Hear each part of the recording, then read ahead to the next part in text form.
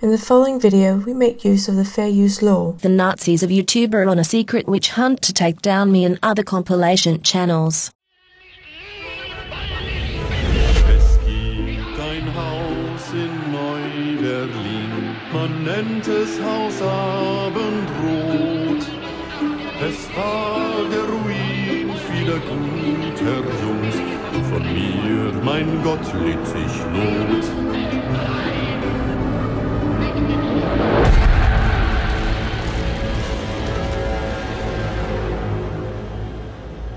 This is the first episode of this new series where we finally bring attention to what's been abused for way too long on YouTube.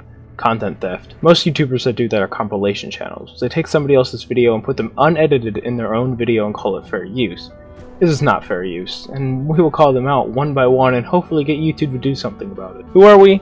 The Council is an organization of hundreds of YouTubers with the intent to help out where YouTube's leadership is not. If you want to join, contact us through one of the links in the description. Today's content thief is Clemy, a YouTuber with over 500,000 subscribers. She's been stealing from a lot of council members up until now. Just watch. A lot of you are confused to where Clemy V2 videos has went. Well, recently I've privated them all because 1. I have 2 copyright strikes. Now I know what you're all thinking. Clemy, you never credit nobody in the description. Well, yes, I do admit I never credit in the description and I'm sorry, but that doesn't mean I never considered it. So you thought about giving us credit, yet you were too lazy to actually go and hunt down the content creators when you decided to steal from us because you thought it'd be a quicker way to make money without us even knowing. Remember Hefty? Well, his channel has been terminated for spam because a mass number of links in his description, aka credit. So you think Hefty got terminated for crediting? Well, most Instagram posts are stolen regardless. Hefty and other compilation channels spam upload stolen content. Of course they'll be terminated sooner or later. We'll make sure of that. He could have been placing them in the description wrong, or I don't know, but I didn't want to take the risk. You didn't want to take the risk. And you're avoiding the risk that is getting in trouble with the original content creators themselves. Because you thought you can get away with just monetizing these videos and making money. Well, keep in mind, I don't, some other people don't, but that doesn't mean you should make money off of their videos, especially since that some of these people do this for a living. A lot of you are thinking, oh, Clemy is in it for the money, she's making money off comps. Well, actually I'm not. You're showing a screenshot that shows you're not being monetized on YouTube. You have 2 strikes on both channels anyways. Of course, you do not qualify for monetization. Now I know every YouTuber has the right to copyright take down something they don't want in compilations, but don't you think it's a little unfair if you get copyright striked out of nowhere with no contact before it?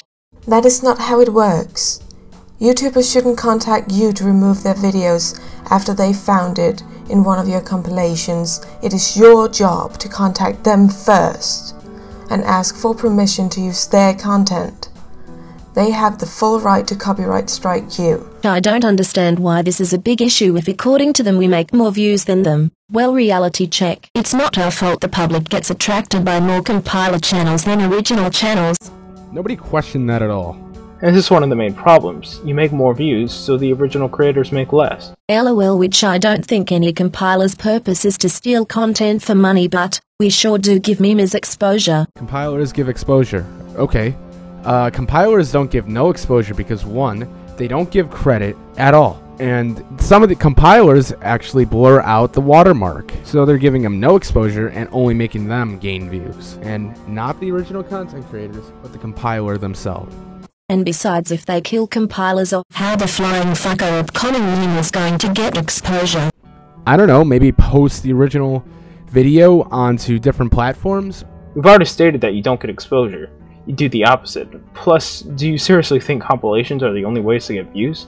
You can make a public playlist on your channel page, that way the original video gets the views instead of your stolen version. There are countless ways. How do you think those videos get views at all? This is incredibly stupid. This is honestly a tiring, repetitive topic, and the fact that I'm literally the only one speaking up against this saddens me. You're not the one who's in position to complain. You've gained thousands of subs by stealing videos.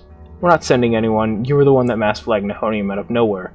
This is all your own doing. But what now, Clemy? Well, I have 2 copyright strikes on V1 and V2, so if you want to watch my compilations, please go to Clemy V3, link in the description. You're just gonna keep going on with the new stuff, aren't you? YouTube Council, Don't block me, then send people after me to harass me and report my Twitter account for defending myself. We've blocked you after you tweeted the hashtag no more talking and DM'd everyone associated with us the same thing. So we shouldn't block someone who blocked us multiple times. Yeah. This is a direct response to Clemy's video linked in the description if you think we took it out of context. There's also a link to a bonus video with all the messages and tweets Clemy put out.